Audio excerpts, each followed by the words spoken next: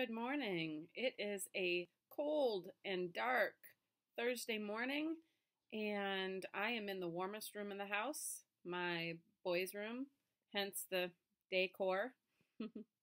I hope that you are waking up feeling ready to start your day. It is Christmas season 2017, and for many of us, this does not bring merriment and cheer.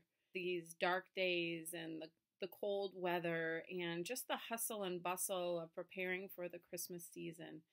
And sometimes for many of us, it causes us to get run down. Our stress is compounded, you get sick or a little depressed.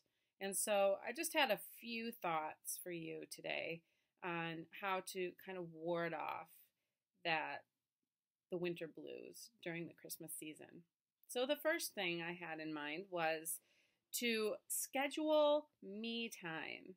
This is a super busy season and full of family and friends, which is great, but also you need your alone time. You need your downtime. So that will have to be scheduled. Otherwise, the other scheduling will just run right over you.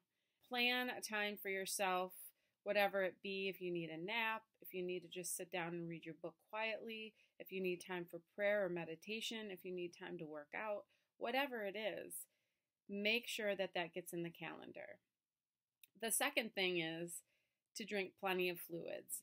I've found that I am drinking way more coffee now that it's cold outside, and am finding also that that is counterproductive to staying healthy, having energy. Actually, if you drink caffeine, then you're going to be amping up that anxiety. If you're struggling with that already, it influences your sleep. It affects your sleep. And so you won't be sleeping as well, which I have also discovered for myself. So drink plenty of water, plenty of fluids, and then get some good rest.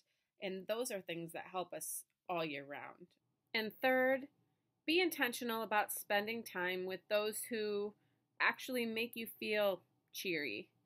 If there are certain people in your life who make you laugh, people you enjoy being around, it's just easy to be with them, then be intentional about spending more time with them. These good friends probably will be happy to spend that time because chances are you make them feel bright too.